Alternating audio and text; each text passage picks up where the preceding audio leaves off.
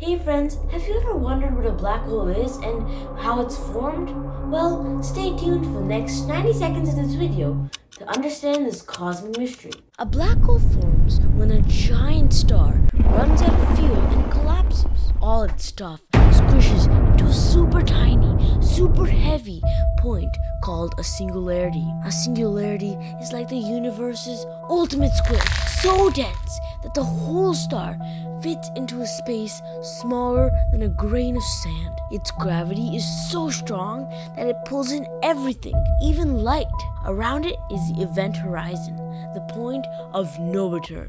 Cross it and poof, you're gone. Scientists study these to unlock the universe's secrets. Did you know that if you fell into a black hole, you'd be stretched like a spaghetti, in a process scientists call spaghettification, before you even reach the singularity? Like, share, and subscribe, and comment below for more such content.